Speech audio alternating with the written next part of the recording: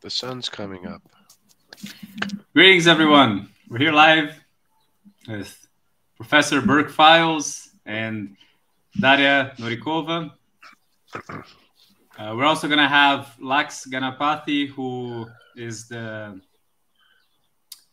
head of research, CEO of research in Unicus Research. He's going to be coming with us soon. And before we start, we'll just give you a quick countdown. Ladies and gentlemen, may I have your attention, please? This is a global transmission. Hayek will be live in 10, 9, 8, 7, 6, 5, 4, 3, 2, 1. Enjoy the show. And we're back. Welcome. So, Burke, let me... Sorry, Dasha? Lovely seeing you. Lovely seeing you guys, too. So, Burke, I'm very curious. I'm seeing Silicon Valley Bank being mentioned everywhere in the news, here in Brazil, and LinkedIn, social media. And what is happening? What is Silicon Valley Bank, and what is happening there? Silicon Valley Bank was one of the larger banks in the United States. My apologies. You know, this is the beauty of the distributed network and working at home. There's always something going on. They're worried about the Silicon Valley Bank, too. Yeah. Well, it's a dog now that's not barking. But Silicon Valley Bank was a niche bank. It worked almost exclusively with high-tech companies and high net worth individuals. It had, in the last couple of years, an incredible growth in deposits and business. It had the holding company. They had a securities arm for selling stocks and managing portfolios. They had custodial services for funds and hedge fund managers. They had a substantial back office in helping their clients. They also were one of several banks, now fewer, that aggressively entered the cryptocurrency sphere. You were able at Silicon Valley Bank to open up an account there in US dollars and be able to convert your deposits into any one of a number of cryptocurrencies. They would take payments from cryptocurrency clearing houses, and they would make them. They were very aggressive. And so was Signature Bank and Sterling Bank. That all three of these banks are now in receivership and are being wound up. And some of it, not all of it, but some of it has to do with the volatility of deposits that came with cryptocurrency. And just how do I say this nicely? The fractional reserve banking system goes on the assumption that you'll have a great variety of types of depositors. Some will be in agriculture, some will be in retail, some could be in shipping, some in construction, some are mom and pops putting their money in the bank. So in that great diversity of deposit origins, you're able to say, okay, at any point in time, we probably won't expect more than 10% of the money to be pulled out of the bank. And that's essentially where Silicon Valley Bank was. They were at about a 6 to 10% reserve. So that meant that if they had $100 billion out in loans, deposits, investments, mortgages, they would only have to have $10 billion on hand in cash. Because as you look at any bank, you go into the bank, money's coming in, money's going out. And they come to a calculation that there's a predictable amount of reserves that they'll probably need, hopefully never need. But if the demands exceed that reserve requirements, you now have what's called a run on the bank, and the bank becomes insolvent. Doesn't mean the bank is broke. It means it doesn't have sufficient cash to pay the depositors. In the old days, it was called a run on the bank. Why was it a run on the bank? Because people would literally run down to the bank to physically withdraw their cash. When's the last time you went to a bank to physically withdraw cash? Really long time ago. I mean, unbelievable. I'm coming from the tech sector, and that's how this whole issue and the headlines caught my attention. Because as I'm working in tech industry, I'm watching closely the main players and what's happening around them. So when all this panic raised up, it was really noticeable.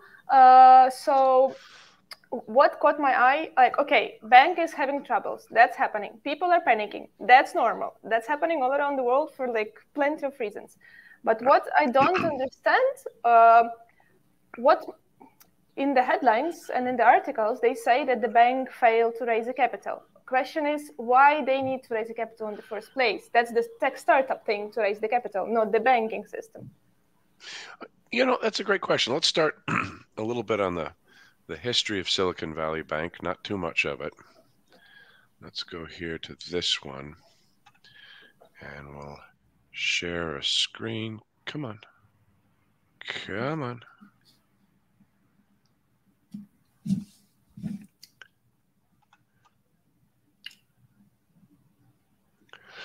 Let's begin with this.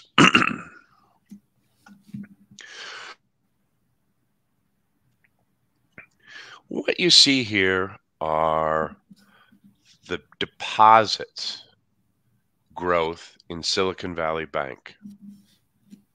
That is an incredible gain in deposits. It's not just a little. You go from 192 billion in 2 years to 375 billion. That's an enormous rise in deposits.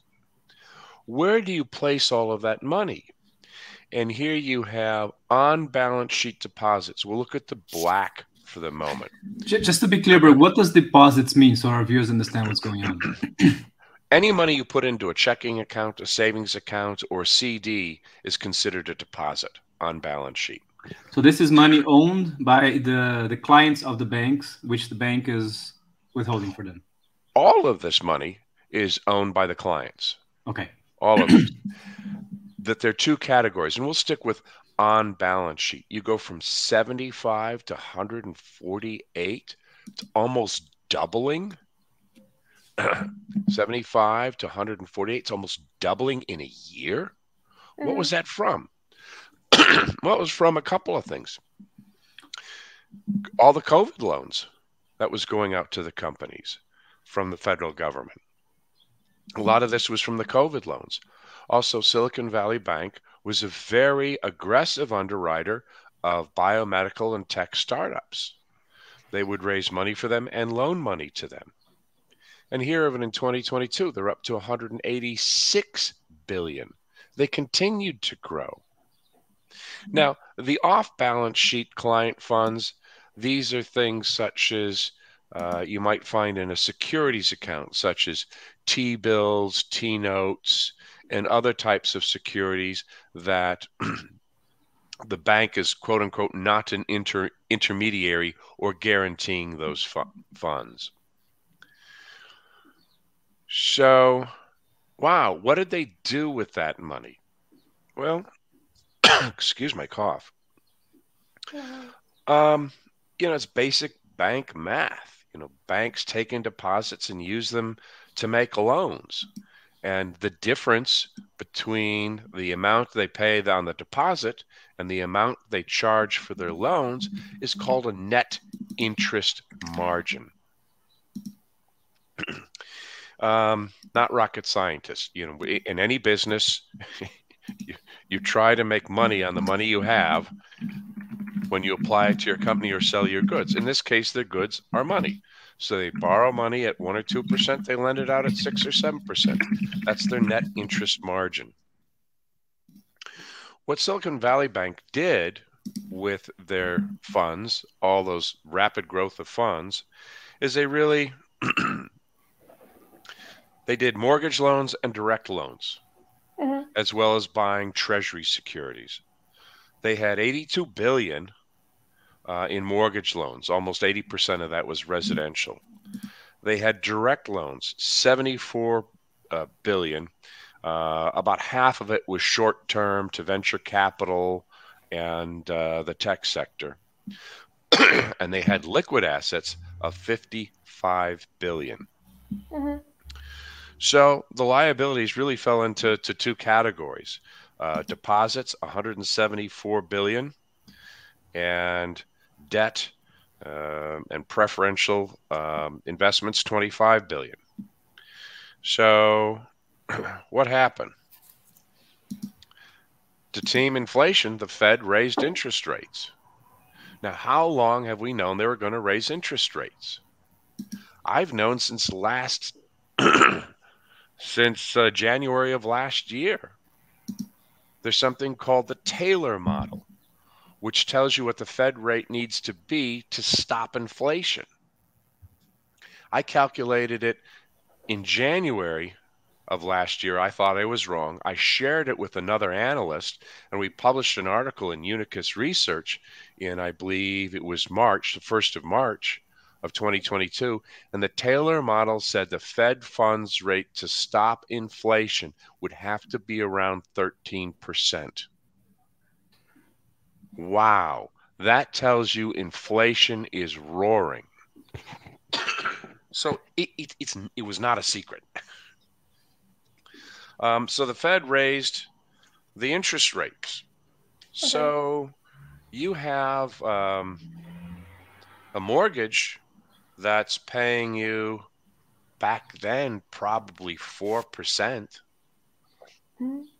What happens to the value of that mortgage when the interest rates keep going up? What happens to the value of that mortgage when interest rates goes up? It drops. Absolutely correct. But, excuse me, on the mortgages, if they're held to maturity, meaning you're not going to sell those mortgages, you don't have to recognize that haircut on your assets on your balance sheet. However, if you look at the footnote to their financials, they had an unrealized loss on those mortgages, a $15 billion unrealized loss. So you have you had a $12 billion equity cushion. A $15 billion unrecognized loss wipes out that cushion. Not covering. So what catalyzed the run? It's simple.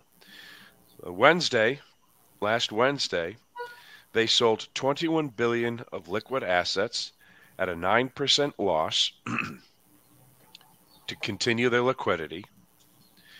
And they had expected greater losses than expected because of their net interest margin lookout. They're looking forward on the net interest margin.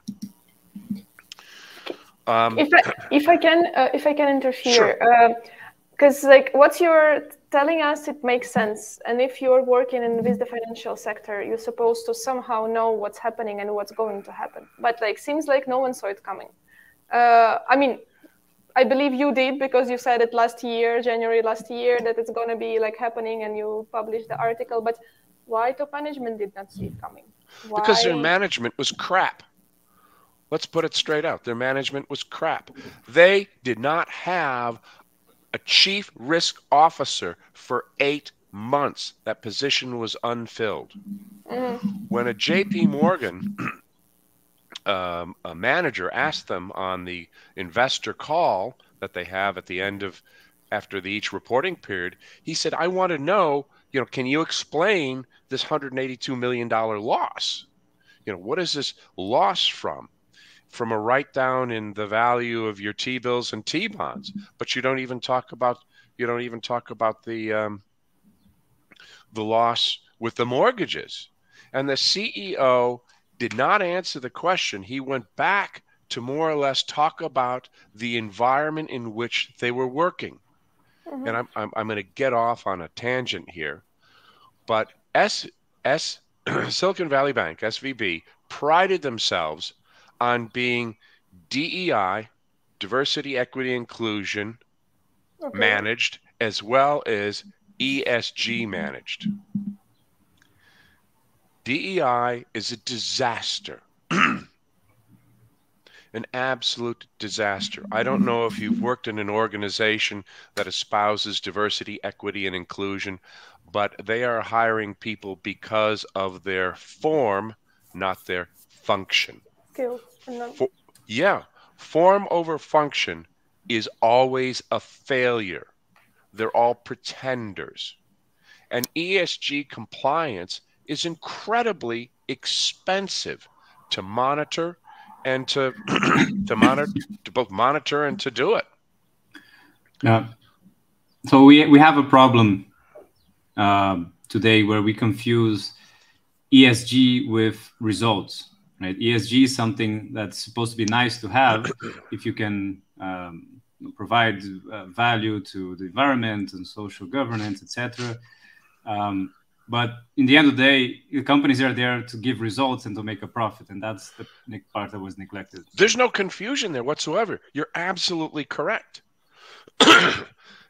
It's an expense without a benefit for the shareholders. And Burke, I just wanted to come back now to Daria's question. It's a distraction from keeping their eye on the balance sheet. Exactly, and that's a big problem we have with many companies nowadays. Mm-hmm. And coming back to Dash's question, sure. So the bank, it's on the news that the bank failed to raise capital. Correct. And what is raising capital for a bank? Because usually we go to banks to raise capital for us, right? But how does the bank raise capital? We are confused about that. Don't think too much. They had a shortfall in their reserves. So they had to sell equity in the bank, sell shares in the bank to raise more money to increase the equity position, cash equity position in their bank. So that's what they had to do. People were pulling money away from the bank, and they're like, okay, we're running out of cash. We need cash somehow. So they were trying to sell their own equity to raise more capital. Not only were they selling assets and they took a hit on the assets, they were looking to raise more money by selling the equity in the bank. And they failed to do that. Yes. And when they failed to do that, and that was announced, that was the panic moment. And the run was not people running to the bank. The run was all electronic. All little light transfers. Speed. Right. Speed of light. So Thursday, after that announcement was made, depositors attempted to withdraw $42 billion. $16 billion succeeded, leaving the bank with a negative $1 billion in cash. Okay. We have a question here by Ahmed Kamel. Yes. He's asking, isn't it planned by the bank to pay the bulks at a certain time so they planned it before? Yes, but they failed. They failed. You have a large portfolio of fixed rate interest-bearing products in your portfolio. Inflation is coming. They did not hedge the potential losses for the increase in interest rates. They failed to hedge. And that's a big problem. That comes back to your risk management.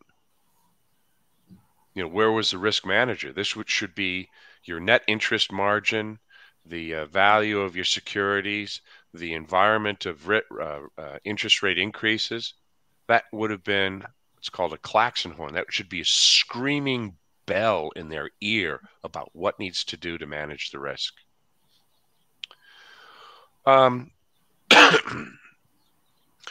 So, the Feds came in on Friday, and the Feds had been, the Feds had been monitoring that bank as well as other banks that had volatile deposits. And SVB had very volatile deposits.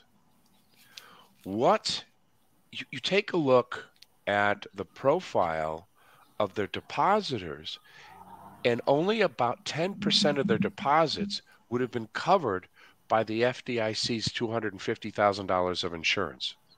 Mm-hmm. Only about 10%. The other 90% had deposits well in excess of that. There's a lot of wealthy people investing there. A lot of wealthy people, a lot of tech companies.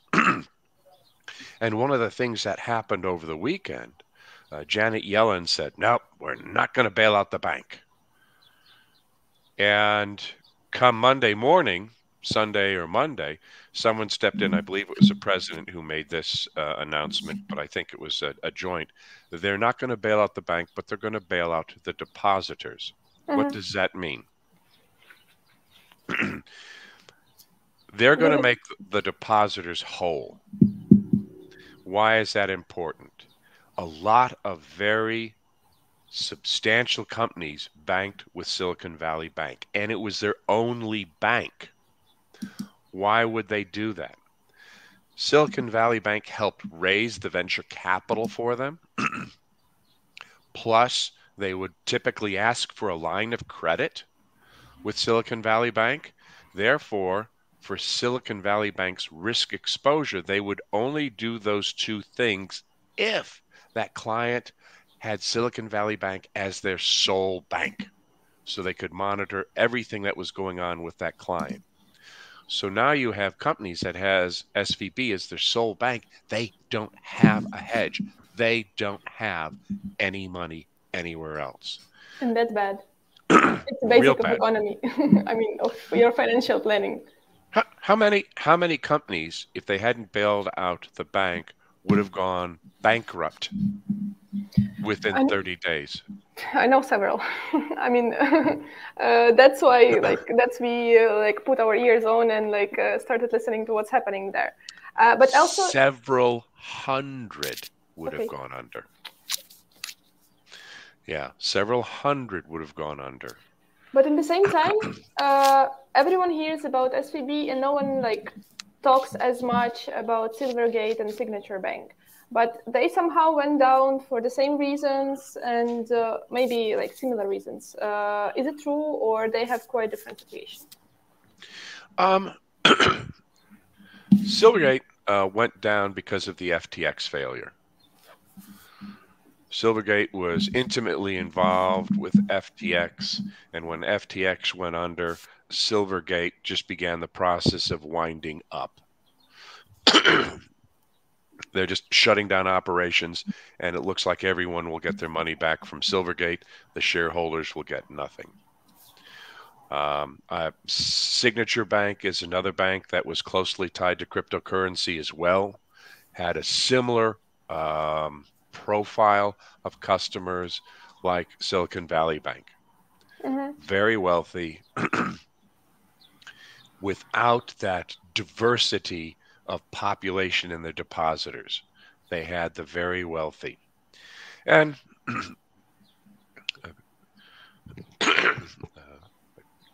comment from an attorney I've worked with for many years, David, he's now going to kill me. David L'Esperance. He said, golden geese fly. If there's too much pressure, the golden geese fly. There's too many taxes in one country, they'll leave.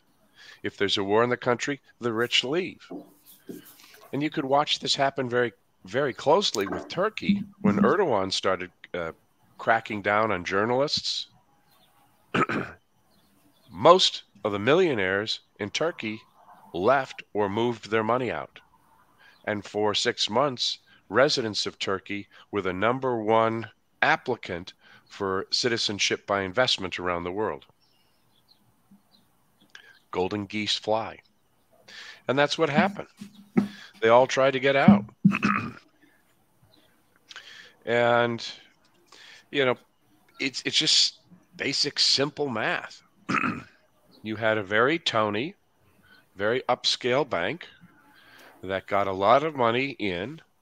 They invested that money in longer term assets, mortgages and loans, and then the value of those declined as interest rates went up. And they seemed to be more interested in how they appeared as opposed to how they were, form over substance. And it was just terribly managed. You know, I don't think there's any fraud here, but they're just terribly managed. So you don't think that like it's more of the banks will go down because for the reasons that we discussing here, it's less likely, or it depends case by case? I expect some regional banks, small regional banks may have problems, but you have them all the time. Mm-hmm. Banks fail. But when they get to a certain size, there should be more oversight. And they had the additional risk of the profile of their customers. And I think in the future, you're going to see some changes in banking regulations that will increase the amount of reserve capital required for those banks that deal primarily with very wealthy folks that can be a very volatile deposit base. I know in working with banks in the Caribbean, many of them kept margins in the neighborhood of 15 to 20%. Is that a high margin or a low margin? Very high margin. Very high. Yeah. You'll see some of the major banks carrying margins of 6 to 10%. Mm-hmm. And that's where SVB was, I think, 8 to 10. And by margin, you mean the amount of money that they actually have compared to what the deposits of their clients are? Right. What's called, it's their capital. And there's, without getting too geeky, the Basel Capital Accords breaks capital down into 3 tiers: Tier 1, Tier 2, and Tier 3. Tier 1 is cash and cash equivalents. Tier 2 are securities that can be reasonably be liquidated in a short period of time. Tier 3 are illiquid items, and there comes a haircut in value. So you may have $100 in cash. That's Tier 1. That goes 100% towards capital. You may have $100 in market securities. That's a 25% haircut. So now you have $175 in capital. And you have some buildings. It's a 50% haircut. So $100 in business, now you have $50. So now you have $300, but you only have $225 in capital. Burke, we have 2 questions here from our viewers. I'm going to share them here. I think they're similar in their form, and I'm going to show them, and I'm going to complement after with what I can ask. So also, is what happened to SVB an alert for a bigger thing coming soon? For example, First Republic Bank and others. And then there's another question. This was from Ahmed Kamel. There's another question from Juan Ayal. And he's asking, will this devaluate the American dollar? And I think what they're both getting at, something that I'm also curious, is that we were wondering, we saw in 2008 that it caught everybody by surprise in a black swan event. Nobody was looking at it, at least nobody that, from the general public. You were watching it probably, very good. You were along with those folks in, what's the name of the movie? The Big Short, that were actually saw the thing coming. But it's those types of events that the general public are very surprised, and that's my case. And we're wondering here: is there something more systemic going on? As in, we saw in 2008 there were few banks like Lehman Brothers and a couple few started breaking, and then we had a huge recession.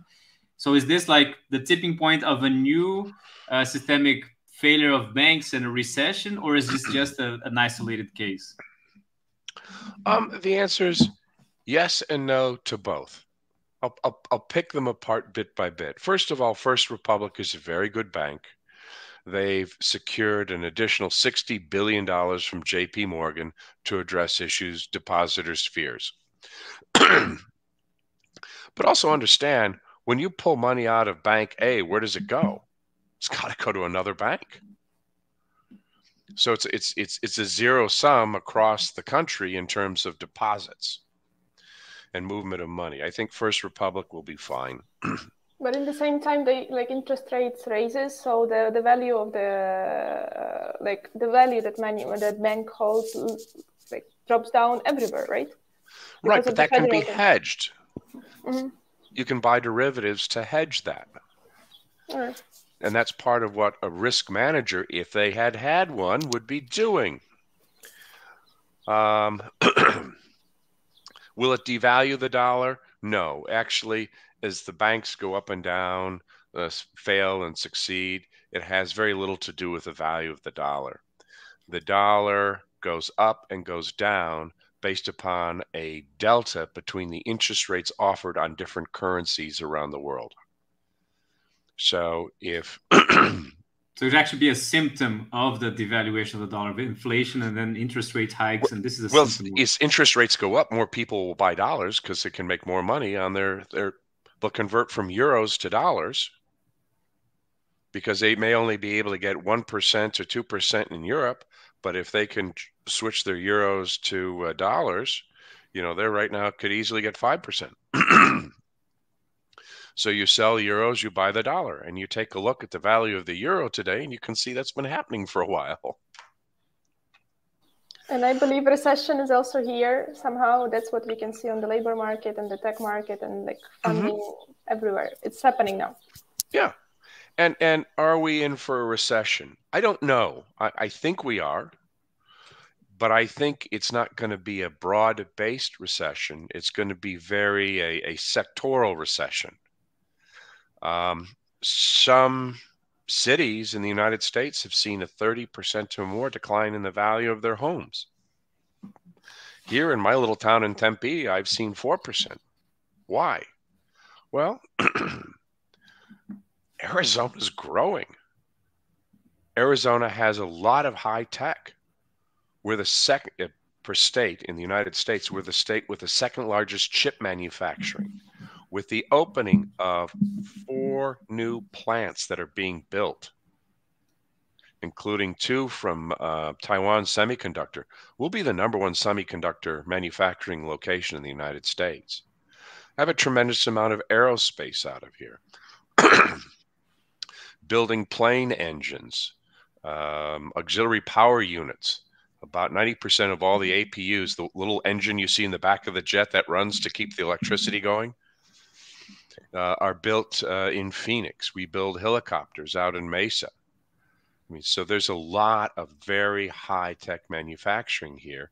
And why does it locate here? Well, got a tremendous school base between the 3 major schools. We have a lower tax rate and a better quality of living, and that's why all the Californians are moving here. Now, if they would only learn how to drive, it would be helpful for me. It's unlikely that we're going to see another 2008, but it's probably going to be more of a sectorized type of thing. Yeah, and what you're seeing is the unknown.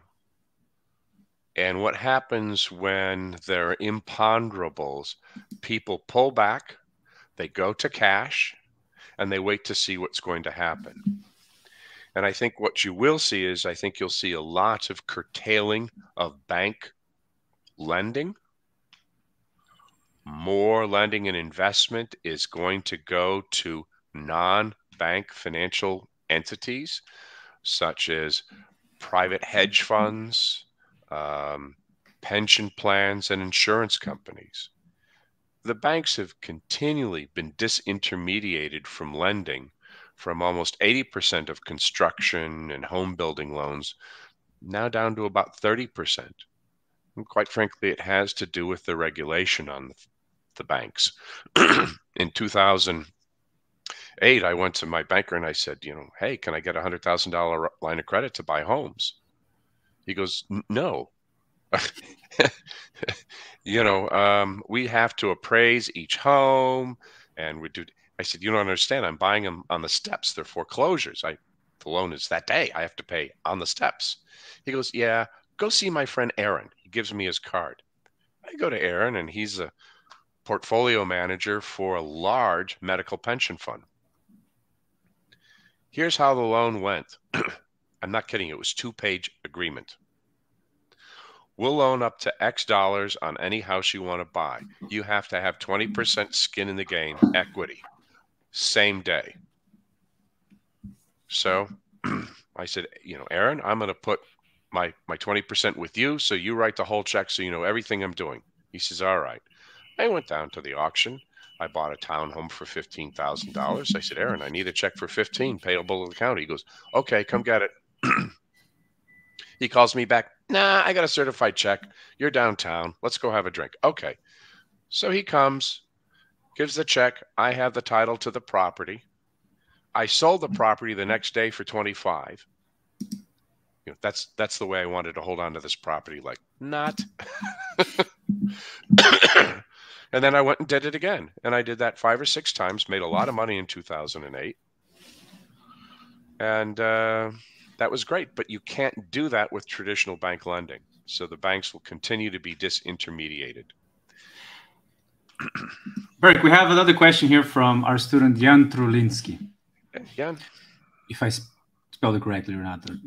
But the question is, what do you think, Professor? Who are the biggest beneficiaries of the Silicon Valley Bank default?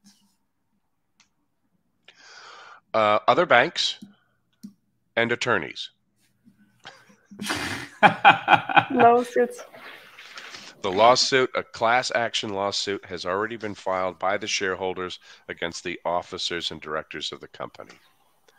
And what I find is kind of funny is that in most employment agreements, if an officer or director is sued, the bank, the company, will reimburse them 100% for litigation expenses.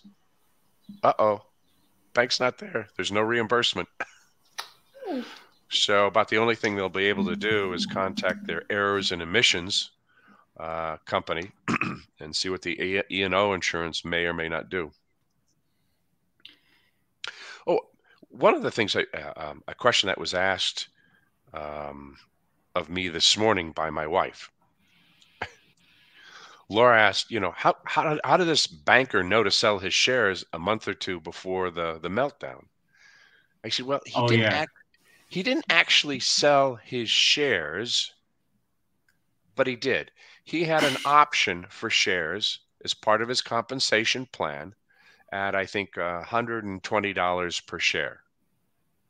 The opportunity was to exercise that option at $120, sell the shares at, I think it was $280, and book a profit that day.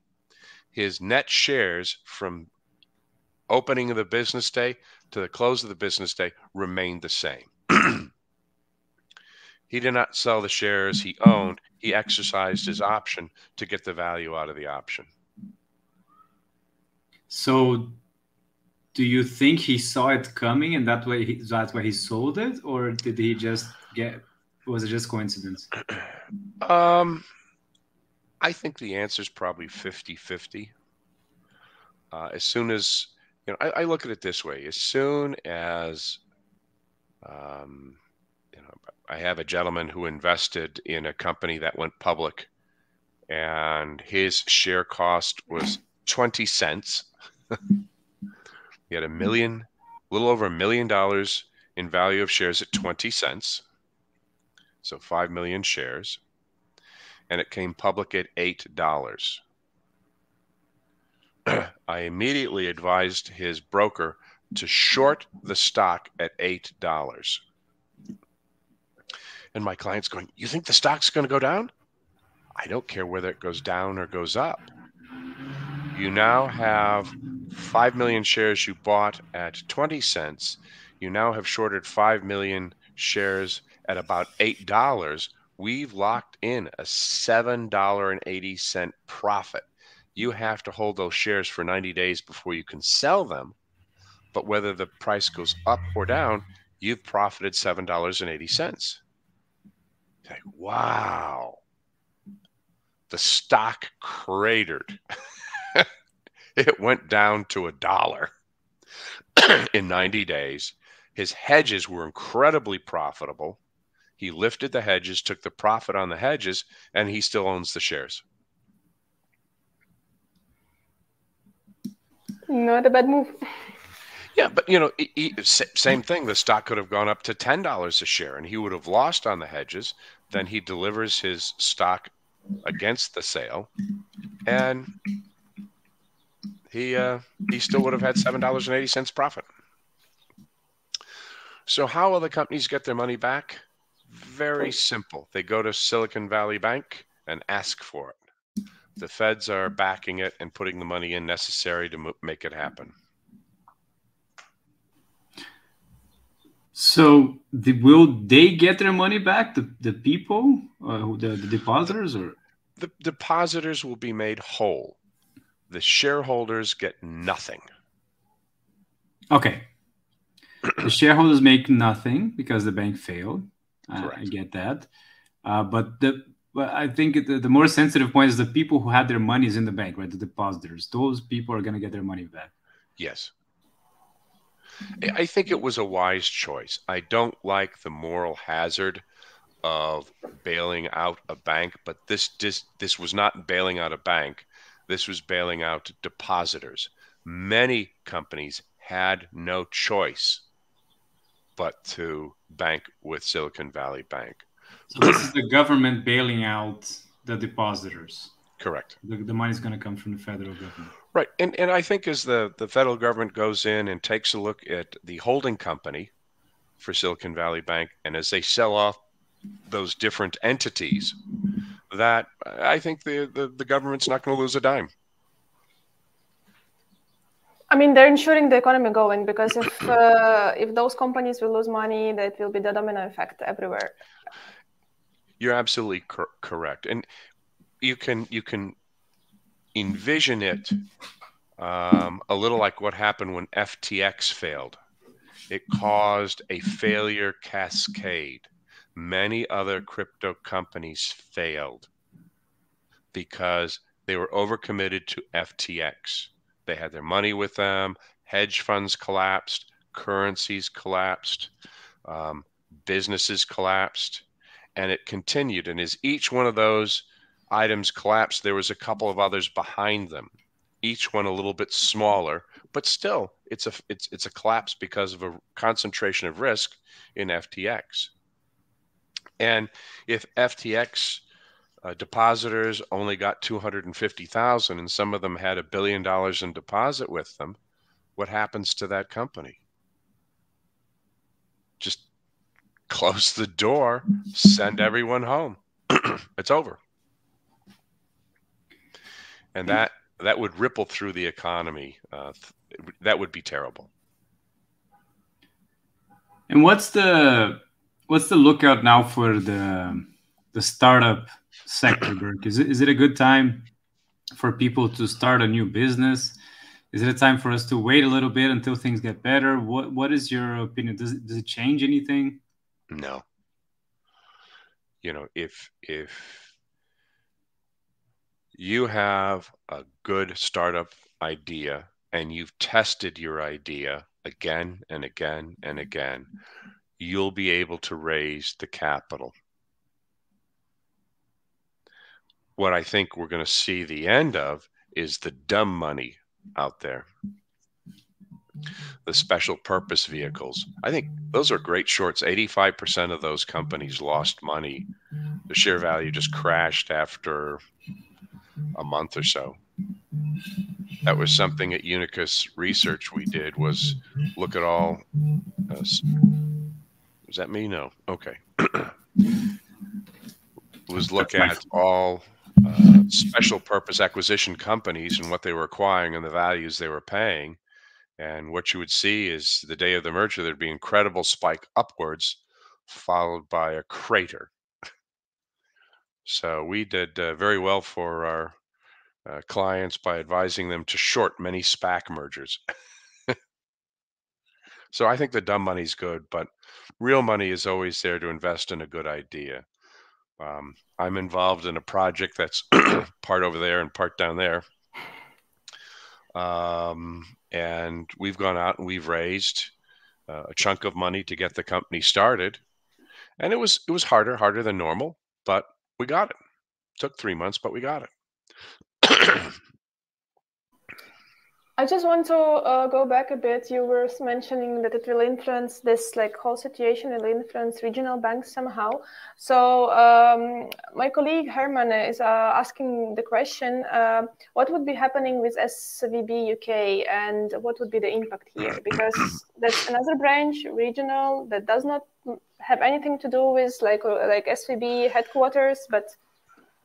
Well, actually, it had a lot to do with SVB. It is a very profitable operation in the UK, but by law, it was firewalled from SVB US. So the entity in the United Kingdom is a standalone entity, and that's one of the entities that will be sold off to other companies. What does being firewalled mean? Liabilities from SVB US will not flow through to SVB UK. It's just a way to make sure that the regulators in the UK know exactly what's going on and don't have to worry about contagion risk from another country. It's a common requirement in international banking that each bank in each different country is often firewalled from their counterparties in other countries. In this case, what's going to be happening with depositors of SVB UK? I mean, nothing. Feds, like, nothing. They will be just like the bank will be sold to other people, like the other company or other people, and like the processes will go on, right? Correct. Okay. That's nice. Like, I mean, insuring somehow. I just want to go a bit into, let's say, theory and for people to understand the general procedures here. So Wikipedia was the first to update that the SVB was a bank, but it took way longer procedure to actually for bank to be closed, right? And some procedures has to be run, and like how it's happening usually.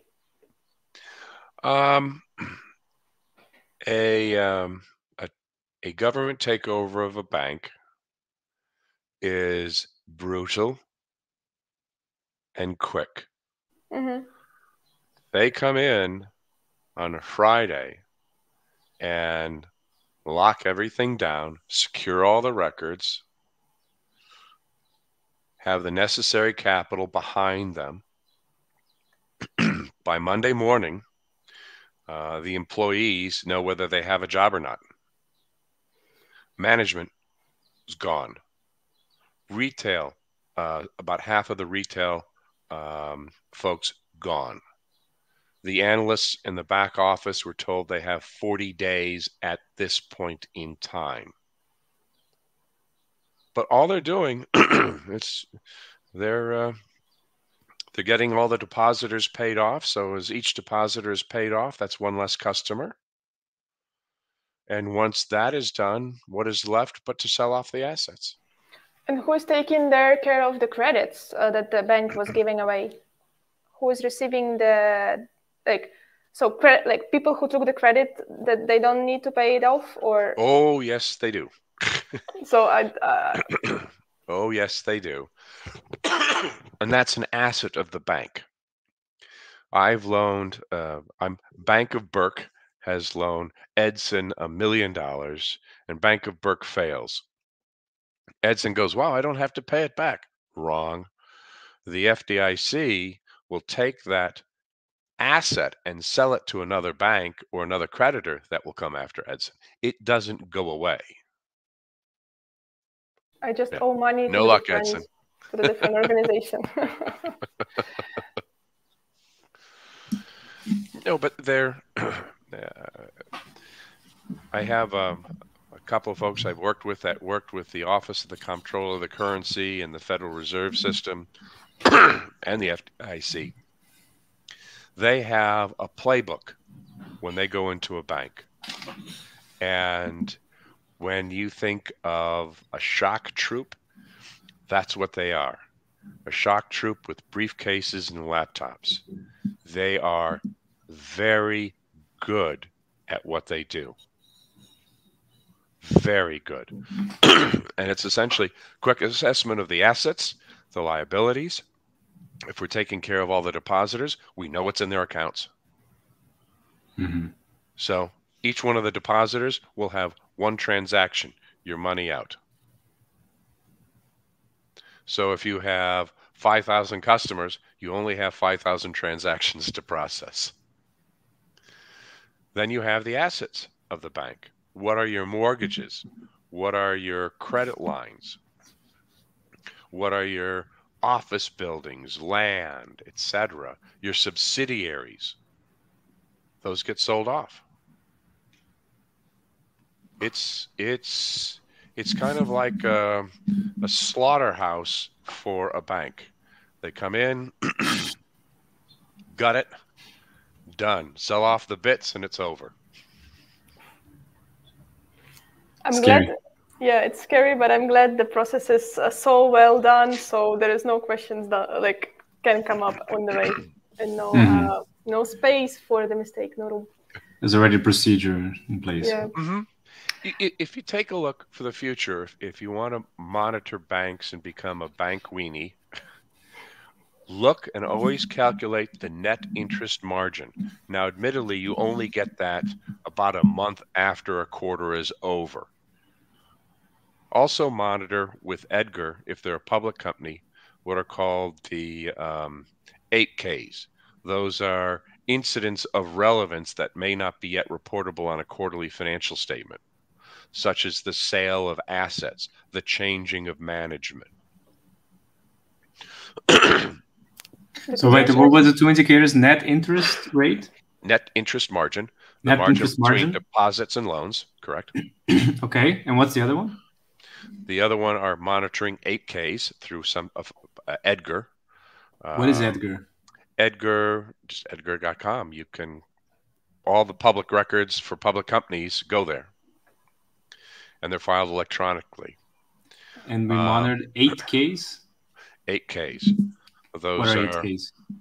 8K is a report for something material that has occurred that needs to be reported quickly. You can't wait till a quarterly financial or an annual financial. Okay. And that's probably an American regulation of some file that they have to... That's absolutely correct. Comply. Okay. It's a regulation of the Securities and Exchange Commission to be filing these. Okay. So for the international crowd, they'll probably look at something similar in their respective countries. Correct. And I would add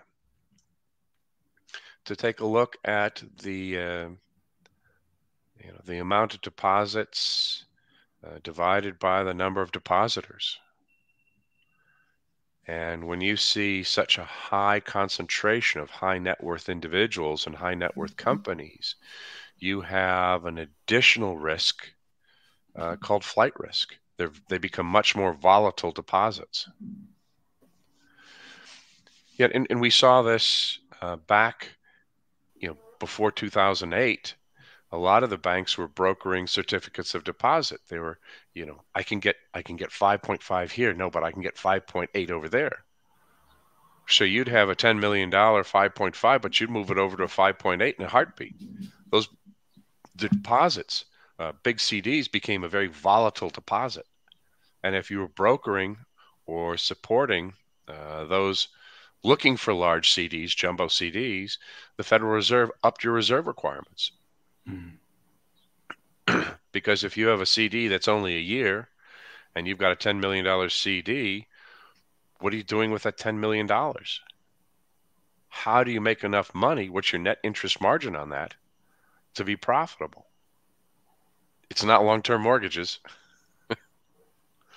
It's not long-term mortgages.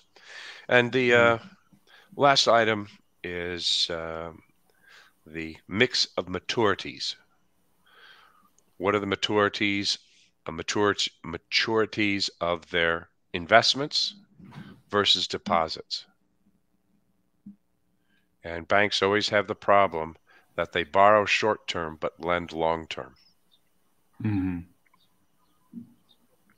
And that is very difficult in a market where interest rates are rising.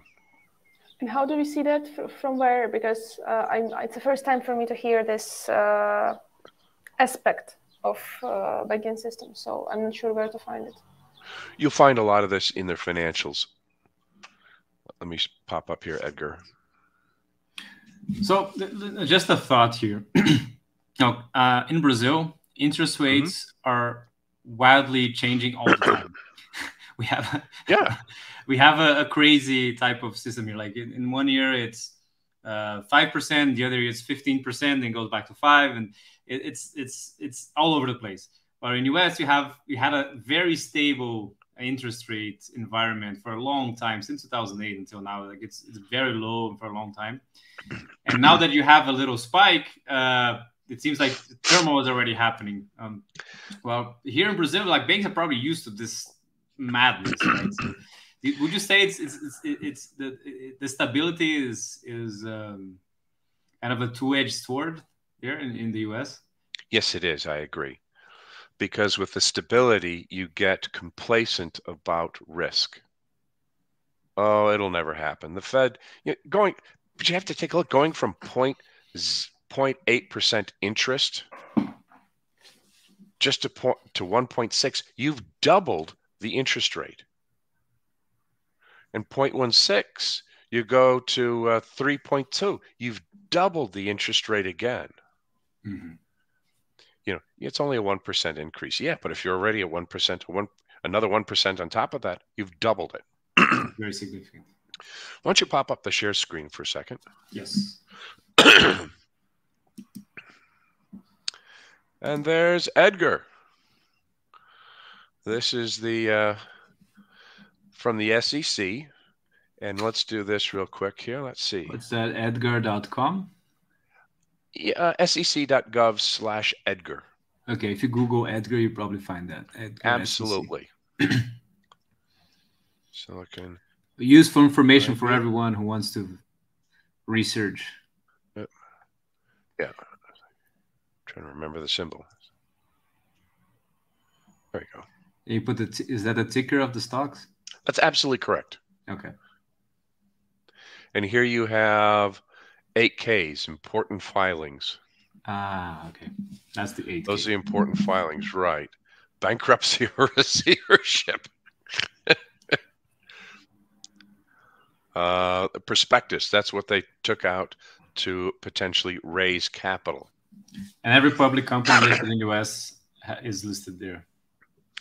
Correct. As their files there. Okay. Or a statement. You have a 13 statement of acquisition. See what happened here. Name of reporting persons, SVB Financial Group. Shares sold 783,000. So you're seeing a lot of people right here beginning the sale of stock. 3rd, the 9th, the 10th. The annual report. Let's see, let's do this by date.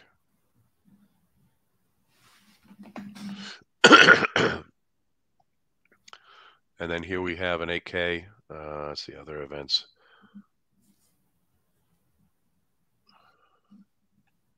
And this is what an 8K looks like. Okay. March 10th, SVB Financial Group, wholly owned subsidiary of Silicon Valley Bank, was closed by the California Department of Financial Protection and Innovation and the Federal Deposit Insurance Corporation, was appointed receiver. The company is no longer a parent company of the bank.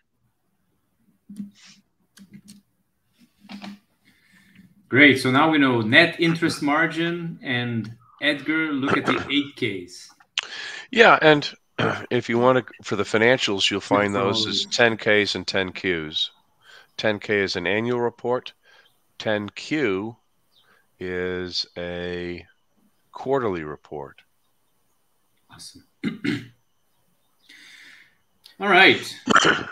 We're I have closing in just- here. Go ahead, Dasha. Yeah, if I may, I just have one last question, maybe just to wrap up. So tech industry tends to accumulate in places, right? Together in one place, everyone likes the same bank, the same valley, the same, like, I don't know, investors or like anywhere. Anyway, what me as a tech startup shall pay attention to avoid, like, within the banking system, to avoid losing money? I mean, to avoid repeating this situation, let's say. Great question. Yes, different types of industries cluster. And old Coase was pretty good at explaining why in his on the firm. You have a lot of people that have a skill set in a particular area. They're drawn together because you need each other. And then you have that common DNA problem in the community that you all are doing something very similar and are looking for similar type of financing. That's a good thing. How do you avoid losing your money in a bank?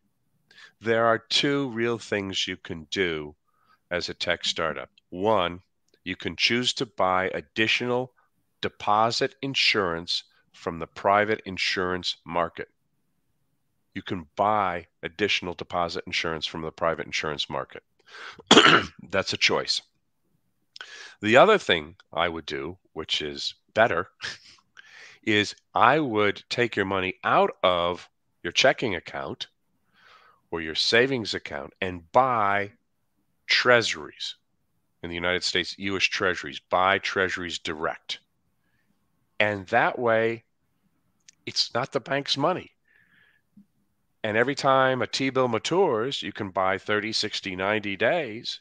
You can keep rolling them over, or you can deposit the money into your account to use.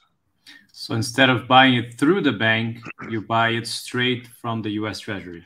Or the bank could have a brokerage side. You move your money over to the brokerage and buy the treasuries there. Mm-hmm. That's capital, not on the balance sheet. So I would, that's what I advise my clients to do if they have a substantial amount of money, is just buy treasuries direct. If you're going to sit on $1 million, why let the bank pay you less than the treasury rate? Mm-hmm. And there's no commission. Here, hold on a second here.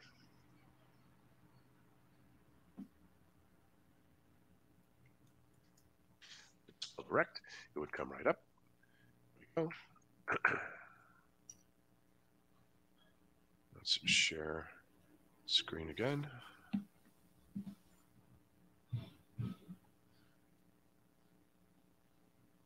There.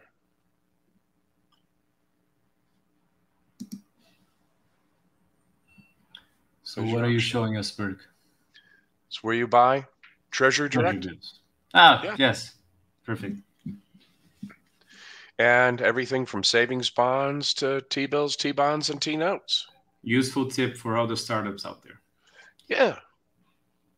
Or even the established companies. Established companies just buy direct. Mm-hmm. Great. So just to close out, sure. Go ahead.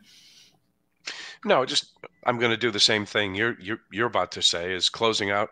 Silicon Valley Bank was a smart bank with really bad management, really bad. No risk chief risk officer for 8 months. They're spending more time on ESG and DEI than they are paying attention to the business. ESG is an expense that a wealthy company might want to do, but it's not required in the United States. I had a colleague of mine who was the CFO of the company I was working in. He used to categorize things as nice to have and must have. So the ESG is one of those categories that is nice to have. And must haves are your liquidity, your financials, and your profitability, right, Burke? Absolutely correct. It's the old thing, must have a working car, nice to have a Bentley. But so SVB Bank was poorly managed. They had a very volatile deposit base. The deposit base moved, and the three banks we discussed, Silvergate, Signature, and SVB, all had that same risk of volatile deposits. And I don't see that there's any contagion. The money hasn't disappeared. It's going someplace else. And bailing out the depositors, I think, was a good idea by the government. I am thankful they did not bail out the bank. Let the bank and the shareholder suffer. Great. As a libertarian, I would even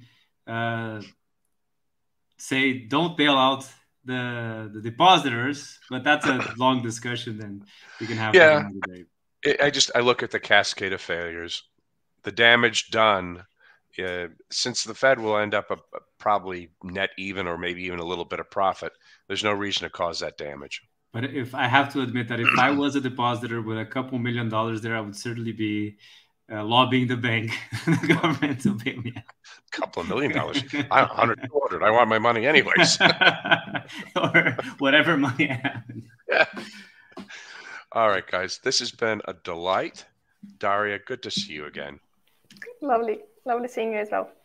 Thank you. Thank you so much. Thank you so much, Burke. You got it. And be safe. Thank you for all the viewers who watched us, and I hope you see us next time. Thank you. Bye, everyone. Bye-bye.